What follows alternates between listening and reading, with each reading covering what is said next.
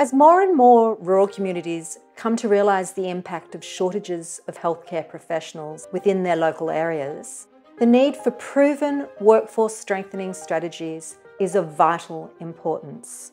A case in point is the situation in Glen Innes, a township in northwestern New South Wales with a population of a little over 6,000. Here, a dedicated team of locals from various backgrounds has come together with the support of their local council to start implementing the Attract, Connect, Stay program in their local government area.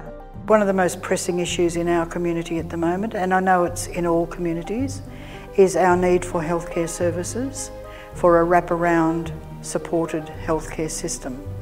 And so being mindful of that, when the Attract, Connect, Stay proposal came to Glen Innes, I was keen to be involved in writing and being involved in the expression of interest through the think tank which brought it to our attention in the first place, and then on a steering committee to actually bring it to fruition, and now as chair of the ongoing committee to bring this project to life in Glen Innes. If we can address the health workforce shortages, that's going to be a fantastic outcome for the community, some of whom have to travel well over 100 kilometres to access a GP.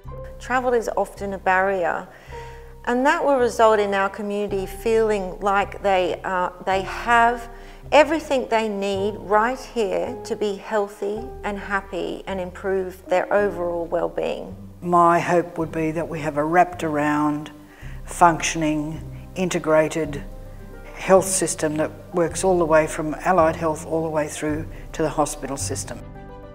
This, of course, is just the start, but the key message is that there is a solution to this problem, and community involvement is essential for its achievement. Contact us today and let's see how we can help you.